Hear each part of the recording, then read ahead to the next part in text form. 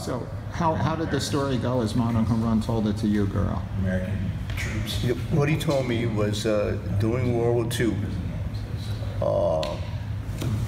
they found out, the Japanese found out that it was a martial art, and they were surprised that they were so proficient in close quarter combat. And so what they did was they found out who the leaders or the teachers were in each village, and then they were supposed to, they brought them on a boat, and they were never heard of again. So people are just surmising what happened. Nobody really knows because no information came back. So maybe they went to Japan and disposed there, or maybe they did it out at sea. But nobody knows. That's the story that what Mono Leo told me. I can only go what he told me. I don't think he's lied because of, he's just not the individual, the type of lie. But that story is that he told was told to me when after 2 years when I studied this one, that they found out that there was art that was efficient. He said, what is this art? Because sometimes deal with the samurai blade. The samurai blade is 42 inches long. And they found out it was an art that they taught in a lot of villages. And so when they found out, they rounded up a lot of the instructors, and they were supposed to be shipped to Japan to, I don't know, I don't think so. What year would this be? This would be probably, I'm just guessing, it has to be in between 1942 to 1945, but I think it's more like 42, 43. Okay.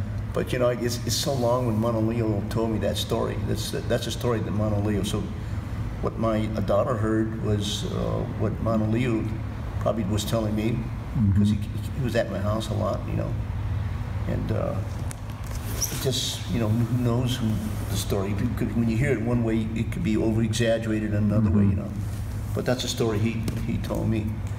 So it's either bayonet and rifle. So they found out that at that range where the bolo was effective against rifle and bayonet and the samurai sword.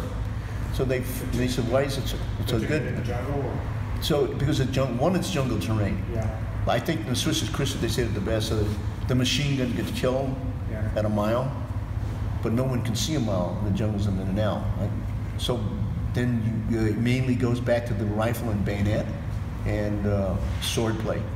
And they found out that they were very efficient, so they started, then people were saying, well, the reason why this is good, there's an art in each village, and usually people have a teacher, and so they rounded up the teachers, and they put them on a boat to Japan, and there, they don't know if they reached Japan or if it was out in the sea, but they were never heard of again. That's the story that Mono Leo told me.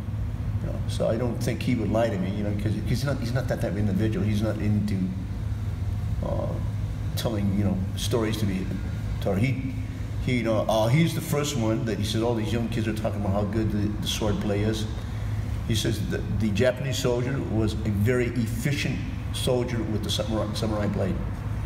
Everybody has some training either in kendo or kenjutsu. They're very efficient, and it was very difficult in the brush to deal with them, but they had a lot of success.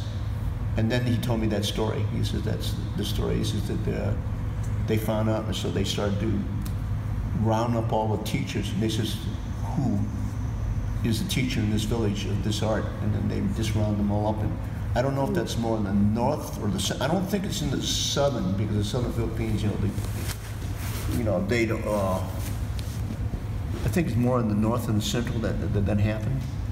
But that's the story that was handed down by Mono Leo. Mono Leo was there before the. So, these Filipinos, when Japan came in, if I remember my history correctly, they were talking about the greater Asian. Yeah. And so they were appealing to the Filipinos as we Asians and those American colonialists. There was the Filipinos that wanted to join the Japanese side. There's the Filipinos that wanted to stay with the American side. And there's a Filipino that wanted Philippines for the Philippines. So you had like I call them three separate groups. One that wanted the American occupation in there because they thought it did really good. The other wanted the Japanese culture in there. And the third group, they're pro-Filipino. That's why when they were having guerrilla fighting, it wasn't good because Filipino groups were fighting Filipino groups, and they're fighting the Japanese, and they're fighting the American Filipino force.